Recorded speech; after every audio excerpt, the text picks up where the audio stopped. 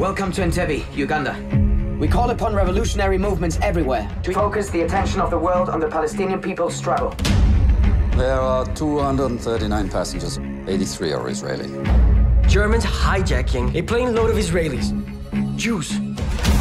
You must know how this looks to the rest of the world. I know how this looks, but it's not the reality. We don't want to hurt anyone. We're humanitarians. We need to find out if Idi Amin is helping them. We can't afford to negotiate with terrorists. That's political suicide. If your government do not negotiate, I will kill 2 children every 24 hours. Starting with these 2. We didn't agree to this. I'm not announcing. If you're having doubts, you should leave. Why are you here? I want to throw bombs into the consciousness of the masses. Are you ready to kill? Are you ready to die? They have TNT all around the building. We have to act. As soon as they know we're coming, they start to kill. They want the world to watch.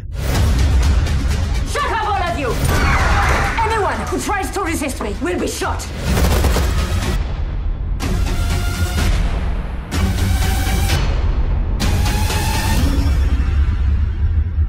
Whatever happens, we did the right thing.